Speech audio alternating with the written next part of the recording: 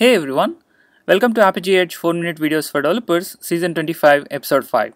In this episode, we are going to discuss about how to expire the cache using various settings in Apigee response cache policy. Myself Anil Sagar, I work at Google and Apigee platform. Prerequisites for this video, you need basics of API caching. For that you can refer earlier 4-minute videos. As you know, Apigee Edge sits in between the client and target system, where you can able to create API proxies and cache the data in the response, so that whenever a call comes to Apigee Edge, it can able to return the data directly from the cache without going all the way to the backend, therefore improving the speed of the API responses. Obviously, when you cache the data in Apigee Edge API management platform, you would like to expire the data after some time and refresh the data from the actual backend system. You can able to define the expiry time of the cache when defining the policy itself. Primarily, there are three options available in the policy settings. One, you can able to specify the timeout and expire the cache after specific time. Two, you can able to define a particular point of time in a day and expire the cache regularly at those intervals. Three, you can able to set a date and expire the cache at that particular date. Again, all the times and values are followed by the GMT time, so you have to take care of the time zone and take the GMT time and update these values. Once the cache expires, then the request will go all the way to the backend, get the latest data and give it back to the client. Let's see it in action, how it happens. We're going to create a simple proxy to demonstrate the expiry cache settings in the response cache policy. Click on plus proxy, choose reverse proxy, then click on next. So I'm going to give the proxy name as Books API and give the backend as Google Books API and click on next. Choose pass-through, click next, choose defaults, build and deploy. Once API proxy is deployed, click on the proxy that you have created and navigate to the develop to add the response cache policy. Click on develop, then click on preflow plus step on top of request and choose the response cache policy. Click on add.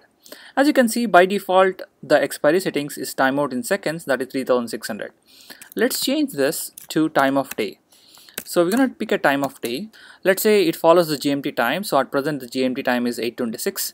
So I'm going to give 8:28:00 and then click on save API proxy. Again, follow the 24-hour notation. You can also set timeout in seconds or expiry date based on your requirements. But in this video, we're going to see time of day 8:28. Once the API proxy is saved, navigate to trace to see it in action. As you can see, the proxy is saved. Go to the trace, see it in action. As you can see, time is still 8:26. As you can see, if I make an API call, !q is equal to node.js, make an API call. As you can see, the first request took around 639 milliseconds. Let's make few more API calls to cache the data. As you can see, the second request onwards, it took 19 milliseconds because it is coming back from the Apigee Edge cache. As you can see, if time is 8:27, it keeps coming back the request from the Apigee Edge. The moment 8:28 happens, then the cache will be cleared. It goes all the way to the backend. As you can see, the requests are going through Apigee Edge cache and returning back. It's not going to the target, but cache will be automatically expired at 8:28.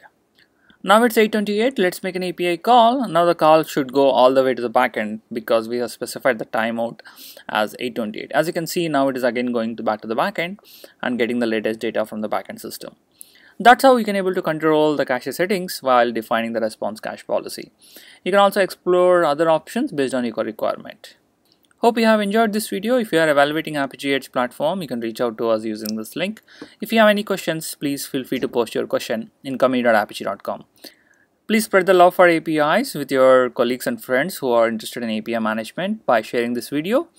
You can also subscribe to YouTube channel by clicking on the subscribe button below this video.